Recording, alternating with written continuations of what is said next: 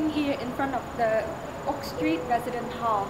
So the thing I like about this resident hall is its liveliness, friendliness, and clean environment.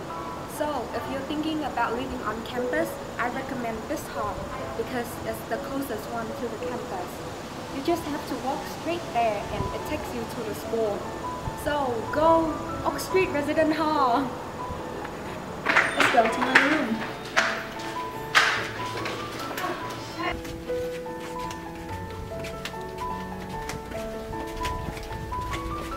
This is the quiet study room if you need some personal space for your study. Okay, let's go. Hi, we're back into my room. So, I'm living in a double suite with Sang Sang, and UMKC has offered 2 different beds and desk and closet, so you and your roommate could have the best experience in living in a university dorm life. Enjoy!